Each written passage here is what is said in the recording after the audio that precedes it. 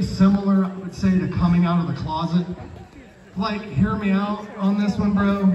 You gotta sit your parents down. You gotta be like, hey, mom, dad, I started an OnlyFans. Dad stands up, no, son of mine's a whore. Your mom puts you off to the side and is like, we figured, like, the signs were there. You have weird cameras in your bedroom. Strange people going in and out. Yeah, moms pick up on that thing. Speaking of my mother, she don't have an OnlyFans. But she went to her doctor's, and I found this hilarious.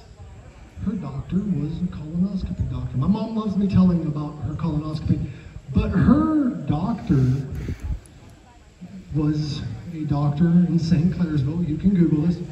Dr. Schatz was her colonoscopy doctor. Now, I decided to Google him because I want my mother's butthole to be in good hands. So I Googled it. I Googled it. His first review was, he's kind of an asshole.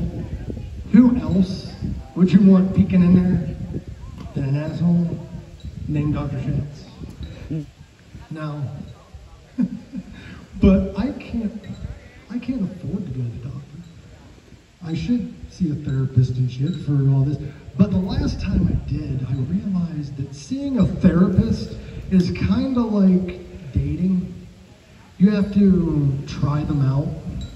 You have to see which one's right, which one's wrong. And I finally found one. And here's my key, that he was the one.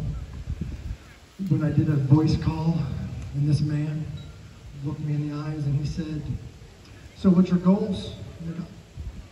He did, because we made eye contact. Don't ask questions. Jokes aren't supposed to make sense.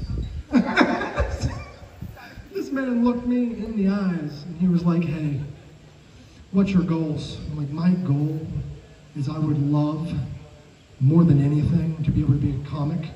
And he's like, don't you have to be funny for that? So traumatizing, so fucking traumatizing. But back on the OnlyFans thing, I would be afraid of some of the kinky people in there. Like, there's a lot of kinky people that go, hey, you come back here, I know you're filming.